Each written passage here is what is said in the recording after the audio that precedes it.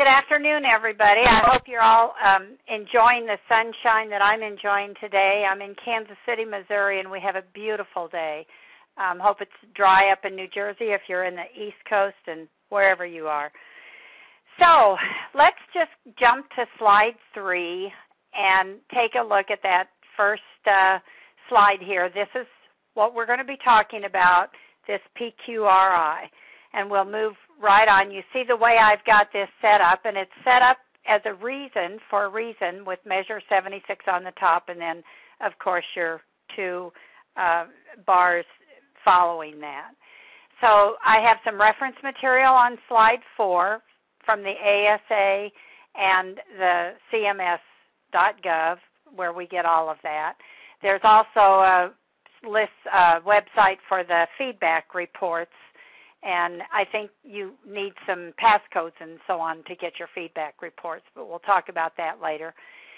On slide 5, it just shows you a copy of the ASA website. The ASA, this is the latest thing that I was able to find on their website, dated December 15th, 2009. But the ASA does try to keep you up to date on all the PQRI information, and it's always very helpful. So let's move on to slide 6, and we'll just start and get a little bit of history here. I'm a history person. It's always interesting to me where these things get started. I don't know if you remember the old PVRP, the Physician Voluntary Reporting Program that they talked and touted so much in 2006.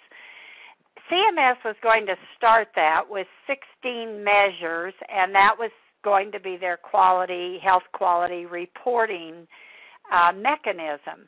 Well, they really were looking at this for the same reason. The PVRP was actually the same goals as the PQRI. In January of 2006, they actually they started this January 2006 was the PVRP. But then they didn't get anybody to be very interested in that. Nobody seemed to want to report that. And I wonder why, because, gosh, these physicians could do a lot of extra work and get nothing for it and know that they were taking good care of their patients, which I think is the goal of physicians all along. Well, let's go on to the next slide, and you see what had to happen. Physicians needed to have an incentive. With reimbursement going down and work going up and administrative burdens getting more and becoming more convoluted all the time, physicians really had no particular reason. They were already taking care of their patients and getting their CMEs and doing the best they can for quality health reporting. So then CMS decided, okay, we have to do something here. We have to jumpstart this program.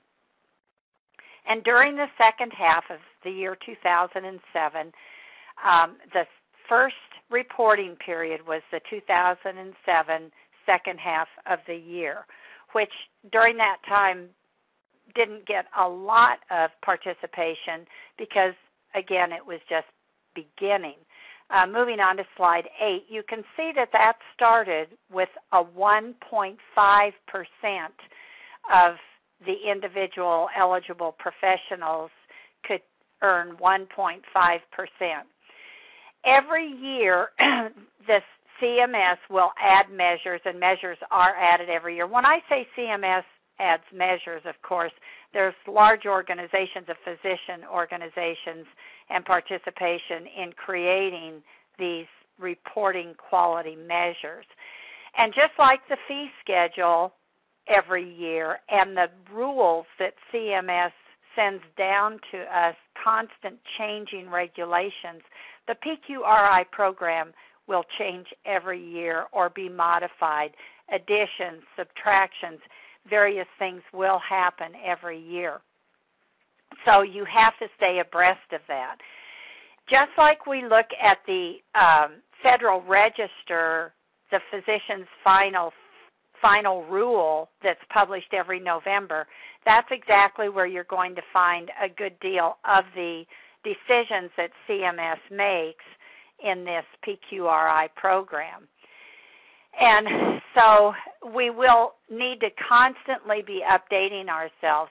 When this program first started, everybody was fairly, I think, confused by it because it's a new program. Anytime CMS initiates a new program, we do get confused. And luckily for anesthesia was really one of the easiest or simplest to report because we just started with that one measure 30, which was the antibiotics. So now they're adding to it, and they will add every year. So to qualify for the PQRI incentive payment, the eligible professional, or EP, as we're going to say quite a bit, they talk about the EPs, and that's the eligible professional. They have to meet certain criteria for satisfactory reporting. At the bottom there, you see where that we've got 3 ways to report. There's I shouldn't say we. There are 3 reporting mechanisms. One, we have the claims reporting, claims-based reporting, and that's the measure just is reported on your claim. Number 2, a qualified registry, and number 3, via a qualified electronic health record. The health record, for sure, right now is not available to the anesthesia people, even if they are using electronic health records right now in the operating room, they still wouldn't be able to report the PQRI that way. The registry at this time is not available. And CMS is actually, just to kind of clue you in, CMS is considering limiting the claims-based mechanism of reporting these quality measures, and they're thinking about doing it after 2010.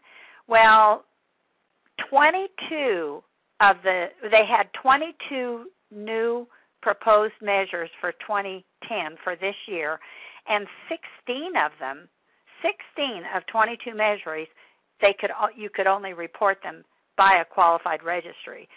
So it's really kind of interesting. 5 of the 13 measure groups, there's 13 measure groups, and 5 of those are registry only. Now, the ASA did voice some concern and wrote a letter